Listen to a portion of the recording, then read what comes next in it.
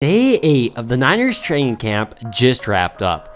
And while many people are talking about the quarterback battle, I've already covered that battle in another video. So in this video, I'm going to focus on other positions that really stood out to me today, both on the offensive side of the ball, defensive side of the ball, then conclude this video focusing on special teams. Starting on the offensive side, more specifically the wide receiver position, Brandon Aiyuk today continued his extremely strong camp performance. He was targeted a total of 6 times and came down with 5 passes. The highlights had to be when targeted by Brock Purdy. He targeted him 4 times, and Brandon Aiyuk only dropped 1 pass. The Niners' other superstar wide receiver, Deebo Samuel, also did great things today, with his most notable play coming on a touchdown pass from Brock Purdy, where he's going one-on-one with Charvarius Ward and made a fantastic catch in the corner of the end zone. Moving on to another veteran wide receiver who played well today, Jauan Jennings had a couple of catches, but probably his most notable play is when he caught a deep over from Trey Lance.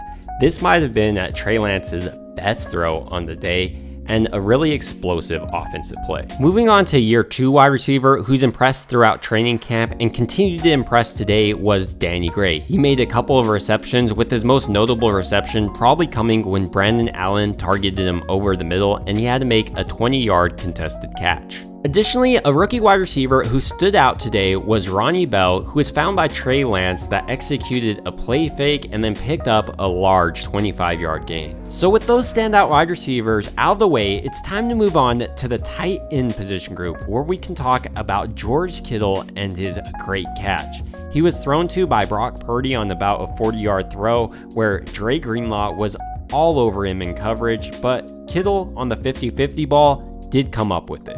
Moving on to the rookie tight ends, I would say Brayden Willis had the better day over Cameron Latu, as Latu wasn't even targeted, but Willis did have a catch on the day. Speaking about the offensive skill positions, it wouldn't be complete if we didn't mention the running backs, and the player that stood out today for me was Jordan Mason.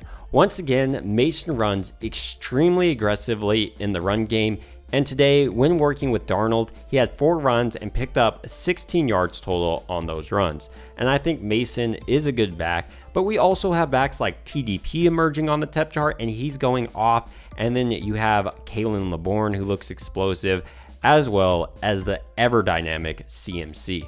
Moving off the running back position now and talking about the offensive line position, there were strengths as well as weaknesses today that crept up. So let's go ahead and start out with the positives on the offensive line. Jake Brendel was strong at beating both Eric Armstead and Javon Kinlaw in one-on-ones. Moving on to the weaknesses, Spencer Burford and Colton McKivitz were both beaten today on one-on-ones, but they did look good overall in team drills. Speaking about the offensive line, it brings up the topic of the defensive line and that side of the football. So let's go ahead and move over there.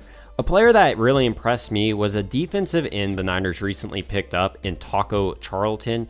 He beat Leroy Watson and Elam Manning on one-on-ones, but he also was able to stop a play in the backfield during 11-on-11s. Additionally, Taco looks almost unblockable during one-on-one drills, so I'm excited to see how he develops with Chris Kasarik as his new defensive line coach. Another player that did well on the defensive line was the other edge, Drake Jackson.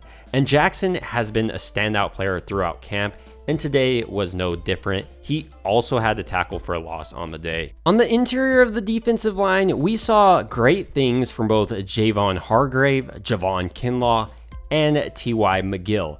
All of these guys were dominant in their one-on-one reps, and I think the best one out of this group has to be Javon Hargrave, the Niners' new addition. But it's interesting to see how well Javon Kinlaw has done throughout this training camp.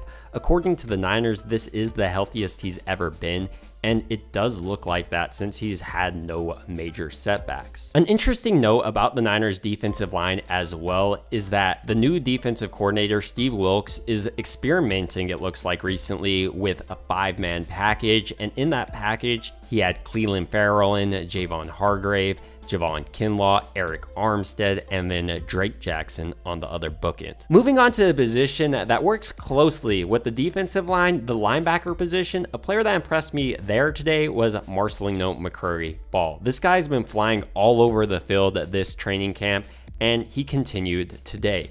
And his best play from today had to be when he broke up a pass to Jack Coletto in the flat. Moving on to the rookie that stood out today, I have to say it was Jalen Graham. He recorded a couple of tackles near the line of scrimmage and is flying around out there. The Niners know exactly what they're looking for in their linebackers, and McCurry-Ball and Jalen Graham are evidence of this.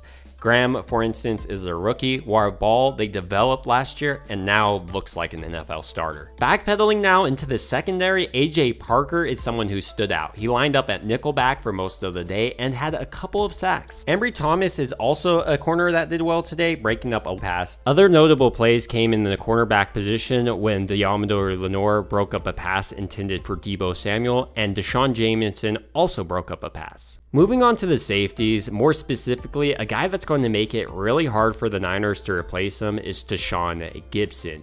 Gipson picked off Purdy today for a would-be probably a pick six, and this isn't his first time doing it. It's actually his second time throughout this camp, and Gipson's proven throughout his career to be a ball-hawking safety and should have been a Pro Bowl safety last year. Now with some standout players highlighted both on the offense and defensive side of the ball, it's time to move into the special team side of the ball, more specifically the kickers. Jake Moody today went 3 of 4 and had makes of 33, 43, and 39. His one miss came when he was attempting a 63-yard field goal, and he came up just short. The other kicker, Zane Gonzalez, was perfect today, hitting 3 of 3 from 43, 48, and 54. Ultimately, these are just my opinions and who really stood out today on the Niners training camp, and I'd love to hear your thoughts down below. It would also mean a ton to me if you liked and subscribed. And as always, I hope you guys have a good rest of your day.